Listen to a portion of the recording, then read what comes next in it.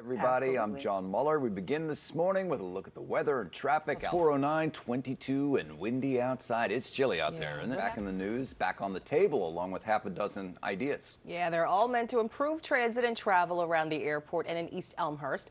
And soon you'll be able to voice your opinion on them. Pix 11's Greg Mocker is at the board. I'm John Muller. Good morning and happy Friday. I'm Vanessa Freeman.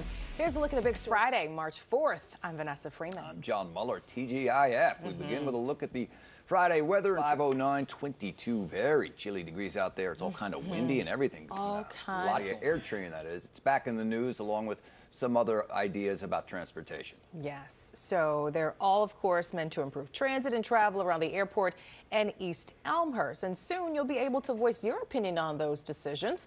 Pix 11's Greg Mocker. Today is the National Day of Unplugging. Why experts say less screen time is actually pretty good for you. Yeah, because if you follow that research, we need like triple the amount. If you can get on that, I'd really appreciate it. I'll work on it for you.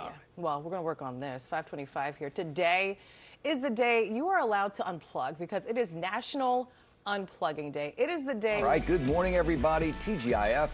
All right, good morning, everybody. TGIF.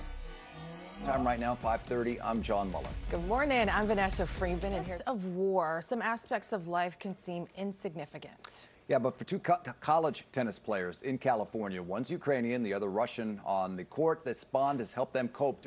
That was Nancy Liu reporting. All right, coming up at 6, we're breaking down the latest crime stats here in New York City.